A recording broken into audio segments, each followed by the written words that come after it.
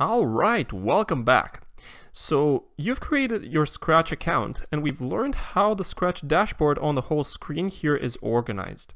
Now in this video, I'm going to teach you how the Scratch blocks work, and we're going to program this little cat on the screen to do various things. By the end of this chapter, you'll have a pretty good idea of how Scratch blocks work so that later in the course we'll go on to create more complicated things like apps and games. I don't know about you, but I'm excited. So go ahead and select this sprite here if it's not selected already, and then go to the events section, which is this yellow section here in the code, and then click on this when flag clicked block and drag it all the way to the empty space. So this is how we will program, by dragging various blocks here from the left hand side all the way to the empty space where our code is going to be for this sprite. Then I want you to go to the sensing section, which is this light blue section, and drag the ask what's your name and wait, and snap it right below the when flag clicked. So notice that various code blocks will fit into one another like puzzle or Lego pieces. Then I want you to go to the looks section, which is this purple section, and drag this say hello for 2 seconds block and snap it right below. So this will be our first script, which says the following. When the green flag is clicked, the cat will ask for our name and then wait, and after we've completed our name, the cat will say hello for 2 seconds. So this is how code works. These code blocks are executed one after another. So let me show you. I'm going to click on the green flag, and the cat's going to do exactly what this script is going to say. So when the flag clicked, the cat will ask for my name. I'm going to type in my name here. I'm going to say Daniel, and then I'm going to hit enter, and then the cat will say hello for 2 seconds. So the cat says hello, and after 2 seconds, the bubble disappears. All right, so this was our first script. Let's make the cat do something a little bit smarter this time. So let's go to sensing here, this light blue section, and drag this rounded answer block, and watch where I'm putting it. I'm putting it right where hello is. See how hello lit up? That basically is a signal that you can snap in this answer block where hello is. So snap it like I do. So the cat, instead of saying hello, it's going to say the answer, whatever I type here, back to me. So if I click on the green flag now, the cat will ask for my name and wait. I'm going to type in my name, Daniel, and watch what a cat does. It said Daniel back to me. Right, so at this point we programmed the cat to echo back whatever we type at its question, what's your name? Let's make the cat do a proper greeting by saying hello Daniel instead of saying basically Daniel back to me. So go to this operators green section and pull in the join block. Notice that this is also a rounded block. So pull it into the empty space. So I'm going to take the answer from the say block, and I'm going to snap it here at the second hole of the join block, and in the first hole of the join block I'm going to say hello. And then I'm going to put in a comma here. Then I'm going to take this whole green block and I'm going to snap it where hello is. So at this time, the cat will do something a little bit differently. It will still ask for my name and wait, and after I'm done typing, instead of saying the answer back to me, it will join hello, comma, answer, and then say that back to me for 2 seconds. Let me show you. So I'm going to click on the flag. The cat asks for my name. I'm going to type it back, Daniel. And after I hit enter, the cat will say hello, comma, Daniel. All right, so we programmed the cat to do a proper greeting depending on our name. The cat is now polite enough to say hello to our name back. Now what I'm going to do is I'm going to drag these 2 blocks away from the when flag clicked, so that when the flag is clicked, these 2 blocks will not get executed anymore. And I'm going to make this cat move a bit on the screen. So I'm going to go to this top motion section, and I'm going to drag in the move 10 steps block and snap it below the when flag clicked. So now when I click the green flag, the cat will move 10 steps in its natural direction, which is right in this case. So let me click the flag and watch the cat very closely. Click. So notice that the cat moved slightly to the right a little bit. if I click on the green flag again, the cat will move again. So I'm going to click it a bunch of times and you see that the cat is still moving. Now I'm going to play around with the cat a little bit. I'm going to add some rotation to the cat as well. I'm going to drag in this turn right 15 degrees and I'm going to snap it below the move block. And I'm going to change the number of steps it moves to the right. Instead of 10, I'm going to do 30. So now when the flag is clicked, the cat will move 30 steps in its direction and then it will turn right by 15 degrees. Now, if you don't know what degrees are, we're going to learn everything about them later on in the course. Alright, so don't worry. 15 degrees means slightly to the right. Okay?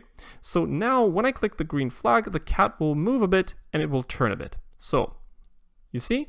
It moved to the right and then it turned to the right a little bit. And if I click the flag a bunch of times, you see that the cat is turning around in circles. Now I'm going to do something pretty interesting. Instead of me clicking the flag a bunch of times and the cat rotating a little bit at every one of my clicks, I'm going to make the cat do these things a number of times on its own. Watch what I'm doing. So I'm going to go to control, this orange section over here, and I'm going to pull in the repeat 10 block. And watch how I'm dragging it. I'm going to drag it right here to wrap around these two blue blocks. So if you're reading the script, it does exactly what it says. When the flag is clicked, these two blue blocks will be repeated 10 times. So if I click on the green flag now, watch what the cat does. See? It turns around in circles on its own. And the computer is fast enough so that the cat seems to be in motion. Now, of course, you can play around with these values. Instead of 10 times, you can do 20 times. And what you'll end up with is more rotation. So notice that the cat will listen to what the script is saying. If you say repeat 20, the cat will repeat 20 times. If you say it 1,000,000 times, the cat will simply rotate in circles 1,000,000 times. You can even go as far as, notice what I'm doing. I'm dragging these two blocks outside. I'm going to put this repeat block right where it came from, so I'm going to make it disappear, and instead I'm going to pull in this forever block, and I'm going to snap it right below when flag clicked, and I'm going to pull these two blue blocks inside the forever block. So you probably have a good intuition of what this does. When the flag is clicked, the cat will rotate in circles endlessly. So if I click on the flag, the cat just rotates around in circles. This is so nice. Alright, now let me show you another trick. Go to the costume section right over here, the second tab over here, and notice that this cat has two costumes. So it has costume 1 and costume 2. If I switch between these two costumes fast enough, you'll get the impression that the cat actually walks. So I'm going to go back to the code, to this purple look section, and I'm going to pull in this very small next costume block, and I'm going to pull it right below the blue blocks inside the forever loop. So in the forever loop, we are moving 30 steps forward, we're turning 15 degrees to the right, and we're switching to the next costume. Because the computer is so fast, these blocks will execute very quickly, and we'll have the impression that the cat actually walks. So I'm going to click the green flag and show you how this works. So click. And you see that besides walking in circles, the cat actually does appear to be walking, which is awesome. If you pay very close attention to this little sprite over here, the costumes are being switched so fast by the computer, and the impression is that the cat is animating its walk. So I'm going to stop this little script. Alright, let's do something else now. So right now when we run this program, when we click on the green flag, the cat never stops running around in circles. Let's make it controllable so that when we press space, the cat will stop and say hello to us. So here's how I'm going to go about doing it. I'm going to go to this orange control section, and I'm going to pull in this if then else block, and I'm going to put it into the open space for now. Notice that this block has a diamond-shaped hole in it. This will be the condition, which we will fill in by going to the sensing light blue section, and I'm going to drag this diamond-shaped key space pressed, and I'm going to snap it into the diamond-shaped hole here. So what this block does is, if the key space is pressed, then it's going to execute whatever code we put here into this big hole. Otherwise, it's going to execute the other bit of code that we put into the other hole. So when the key space pressed, we want the cat to say hello. So we will go to looks and we'll drag in the say hello and snap it inside the big hole here. Otherwise, the cat will still continue to run around in circles, which means we're going to put these 3 blocks inside the else section in this block. So notice that this block has gotten quite big. Now, I'm going to snap this if then else block inside the forever loop. So now the script has gotten a little bit complicated.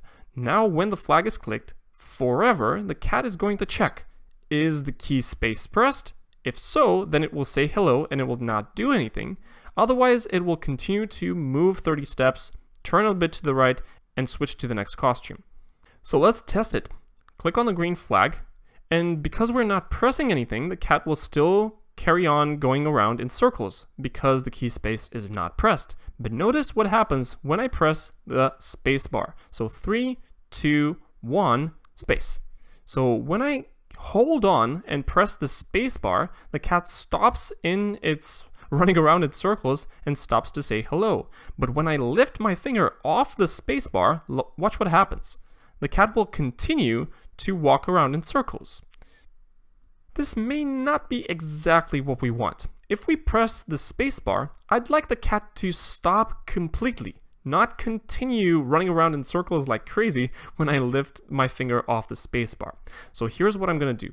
I'm going to go to the control section, this orange section, and I'm going to pull in stop, and I'm going to snap it right below the say hello. And from the drop down, I'm going to select this script. So if the spacebar is pressed, then the cat will not move, it will say hello, and it will stop this script. So the script will not execute anymore. So let me go ahead and test this.